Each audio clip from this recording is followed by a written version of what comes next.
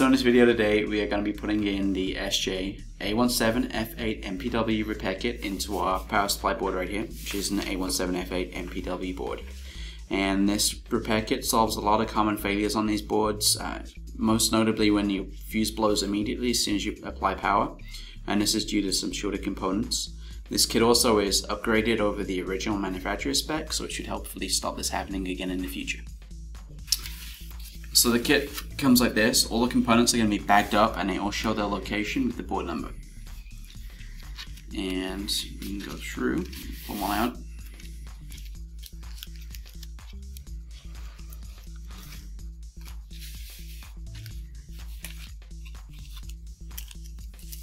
Comes with a replacement fuse as well, because yours most likely is blown, and a couple of resistors. And the only piece that actually goes on the underside of the board that can be a bit of a pain to find is this one right here.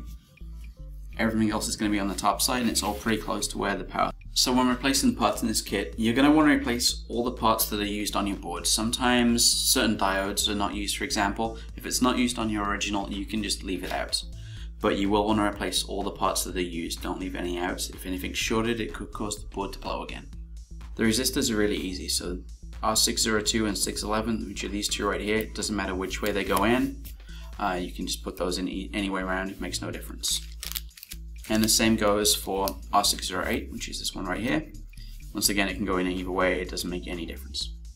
Alright, so we're going to start off. We're going to replace Q600, which is right here. So first off, you're going to take your Phillips head and undo the screw. And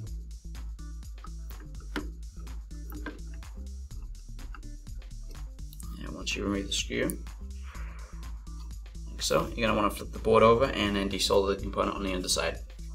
And on the underside, they are marked, so you should be able to find it, but it's going to be this guy right here. And pull out the solder on that joint. And this is going to be a little bit tricky if you're using the solder wick because it doesn't quite get down into the hole as much. If you have a solder pump or a desolder gun, that's much faster. But we'll show you using this technique to get it off. We can go ahead, and the only thing holding it in place now is just the paste on the back of it. And there we go. So you can go ahead and you'll need a little bit of paste. Sometimes you can reuse the stuff that's on there if you can kind of bunch it back together and it's not dried out. Otherwise, just a little bit of thermal paste on there before you put the new one on.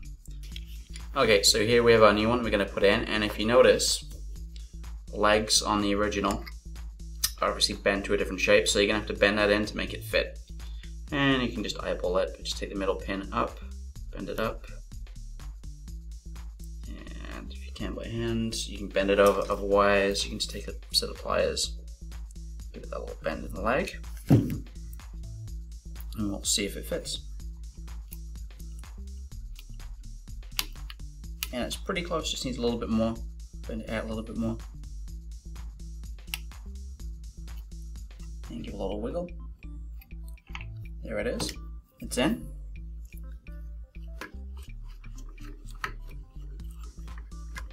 And the screw will also help to squish out that heatsink compound to make a good contact. So we can clean up the legs. And I've just got a little acetone, but alcohol or acetone will work fine. And then just add a little bit of flux to it. There we go. Same again on the next one. Kind of heat the pad and the pin.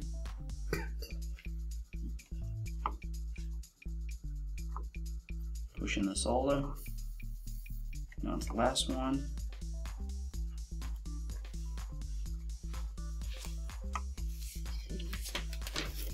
And there we go. And then we can trim up the leads if they're a little bit long. These aren't too bad, but we can just trim them down a little. Just to try and hold the pins when you snip them, because sometimes they can fly off. Make sure you got eye protection on. You can start off by heating one side and then the other, and just kind of push, and like that one did, it should just slide right out. Okay, so we've got the original chip off of that, and now we're going to take our desolder wick and we're going to clean up those pads because they need to be nice and flat and clean for the new one to go on. Okay, so it's got a little residue left on the board just from cleaning it up, but that's okay, it's not going to harm anything. Next we need to put our chip in, and these do need to go in a certain direction. And if you look on the board, it does tell you. There's a solid black line right here. And if you look carefully on the chip, there is a dark gray band on one side. It can be pretty tough to see, but you do need to get these around so they match. So my dark bands and the black line go together like that.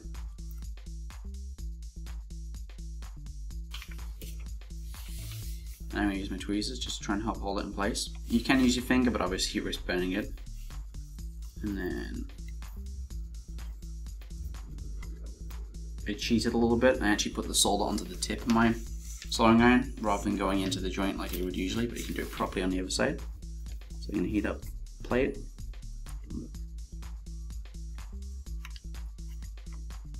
Just going to melt it in. And I'm just going to go back and check on the other side, make sure it's good.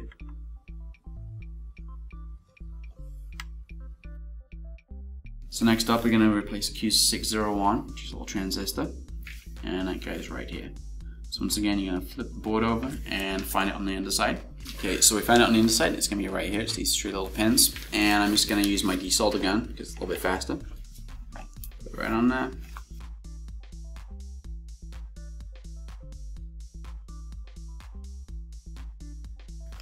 And one of the things you're going to notice that these have a flat side and a rounded side. And just make sure you get it in the correct way. If you look on the board right here, it's got a flat side and a rounded side. Just make sure it matches up. And you might need to spread the legs open just a little. You're going to push it in.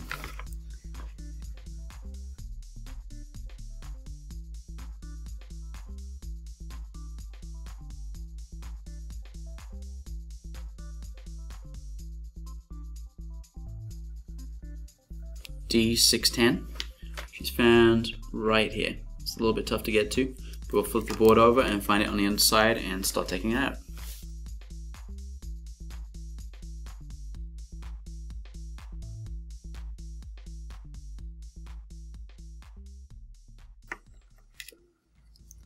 And see, you should be able to kind of wiggle it out. There it goes. Pop loose, and out it comes. Same on that side. Now, one thing we want to be careful of is when we put this in, we want to make sure we get it the right way around. And if you look at the other ones on here, they kind of give you a hint. There's a line at this end, and there's also a black line right on the diode, and that's the way you want to put it in. And you can fold it kind of beforehand to make it a little bit easier. So you're going to get it into a rough shape. Okay, so we put it in and we bent the pins back just to help hold it in place, stops it falling back through. Now we're going to take some flux and just paint it around the pins and the pad.